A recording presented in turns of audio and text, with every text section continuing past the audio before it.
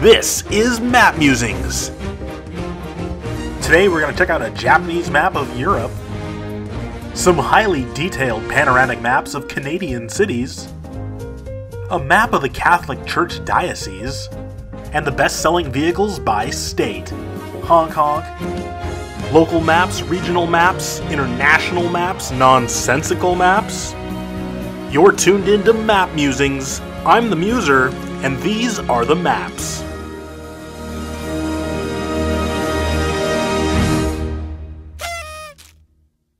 Don't forget to like, subscribe, and comment below. Thank you.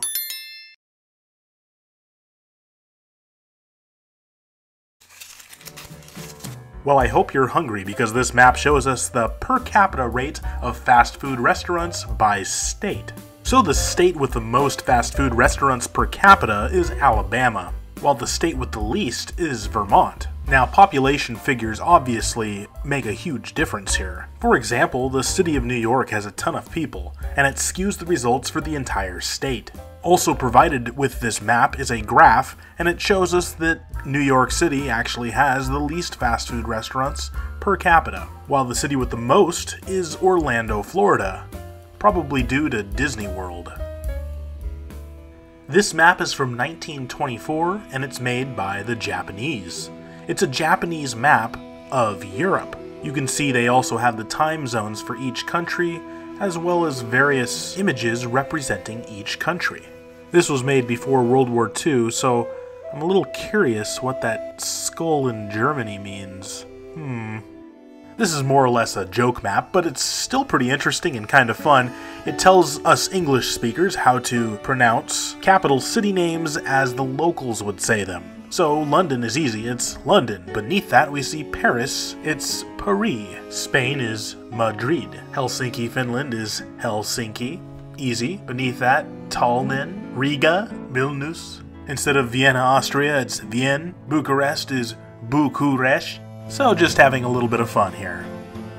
This map of Latvia is showing us every single castle, manor, palace, or fortification within the country. And as you can see, there are a ton. Not a whole lot to say, but this is the railway network in Germany. That cluster of railway networks to the west of the country is the major industrial hub of Cologne, Dusseldorf, Essen, and Dortmund. That is really where the Industrial Revolution began in Germany, hence the massive amount of railways. And of course the railway networks get more dense in city areas. You can see Berlin to the east and Munich to the south. This is showing us the 2021 unemployment rate through districts in Europe. We thought unemployment was high in Italy. Well, look at parts of Greece, or parts of Eastern Europe, Spain, Portugal. Parts of Spain, over 20% of the population is unemployed. The very best parts of Spain still have over 10% unemployment. And even Ireland is really struggling with unemployment. This map shows us what Canada's 36 million people would look like divided in the United States. Each part of this map is where 36 million people live in the United States. So all of Canada's population would fit in this space, or this space, or this space. Cool. This shows us the regression of malaria around the world. It was most prevalent prior to 1900, and now as of 2002, it is at its lowest point ever. The purple shows the areas where malaria still exists. It has been eradicated from Europe, and has been eradicated from the United States and Canada as well, though in some areas it existed up until the 1940s. In parts of Europe it looks like it existed up until the 1970s as well. Malaria is commonly spread through mosquitoes. This map shows us every single US county where the life expectancy is over the age of 80. This shows us the historical and present-day distribution of wolves in North America. Wolves have pretty much been wiped off the face of the United States, though they are re-emerging in certain areas. In some cases, they are being reintroduced into the ecosystems, such as at Yellowstone National Park or in the Cascades of Washington State. What we have here is an incredibly detailed map of Halifax, Nova Scotia from 1875. At the time of the making of this panoramic map, Halifax would be experiencing its biggest growth period in history. It would have about 30,000 people at this time, but as you can see, the waterfront was ultra busy with ships. That hill there is Citadel Hill, which was used during the American Revolutionary War by the British. Halifax was used by the British as a staging area to send troops down to the 13 colonies.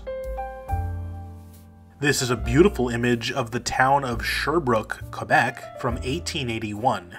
At this time, the population would be about 12,000 people. I really like this map, and all the buildings and details along the Corday d'Azelle River is breathtaking. It's really cool. It's so close to bringing you back in time, like you're really there. You can also see at this point in time, industrialization has reached the town. There is a train yard along the riverfront. This building in the center is a Catholic church, and then over here is a large wool mill. It's a really cool looking building that sadly no longer exists fully today. Parts of it do exist, but not the full classic old building. This is showing us the United States by counties, and it's showing us in each state where 50% of the population lives. So let's use New Mexico as an example here. 50% of New Mexico's population lives in the counties of Los Alamos, Sandoval, Santa Fe, Bernalillo, and Valencia, all seen here marked in red. Maybe even more extreme is the example of Arizona, where 50% of the population lives in one single county, Maricopa County. Same with Nevada, where 50% of the population all live within Clark County. Now, some states are much more uniform in their population distribution, so you see a lot more counties having to be colored red to make up 50% of the population. North Dakota is a little interesting. With the exception of Grand Forks and Steele County, every single county that's reddened is along Interstate 94. So the majority of North Dakota's population is along Interstate 94. For New York State, 50% of the population lives just around the city of New York, leaving this large swath of upper New York State with the other 50% of the population. 50% of Alaska's population lives within Anchorage and the Matanuska Valley, and for Hawaii, 50% of the state's population lives on the island of Oahu in Honolulu County. Fun map, I really like this one.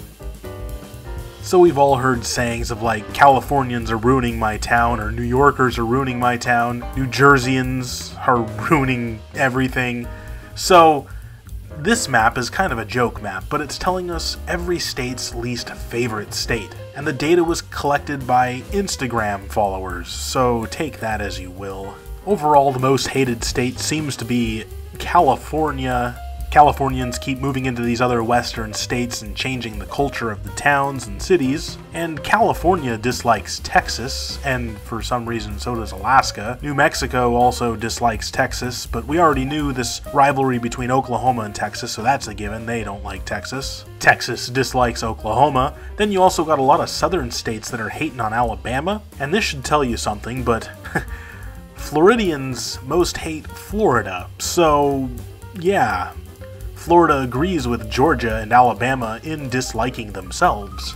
It's the only state here that dislikes itself. Again, I know there's a lot of proud Floridians, so take this with a grain of salt. You also have Indiana and Tennessee both disliking Kentucky, and a lot of yellow states here that all dislike New Jersey. New Jersey is labeled as hates everyone.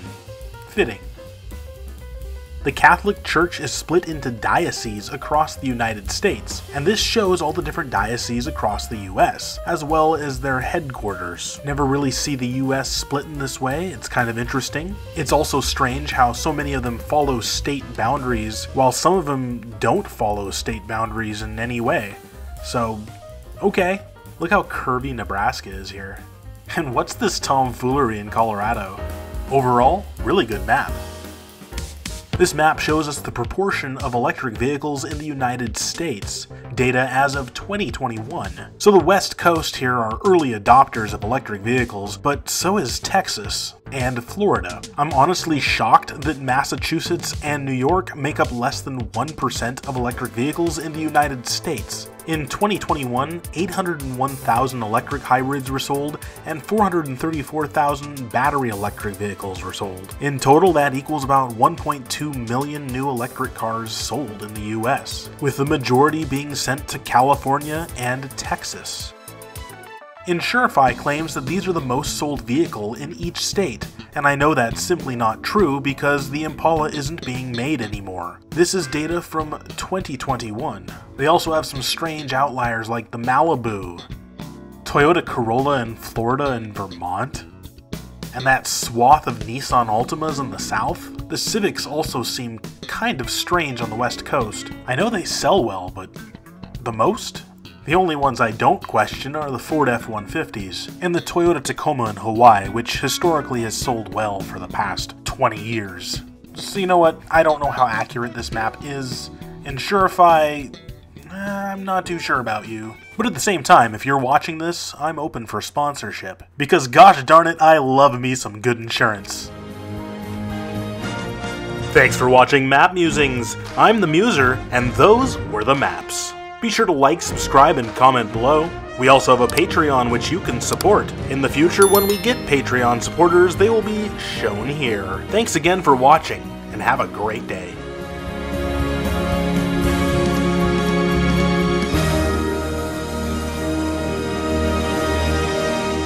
Because gosh darn it, I love me some good insurance. Honk honk.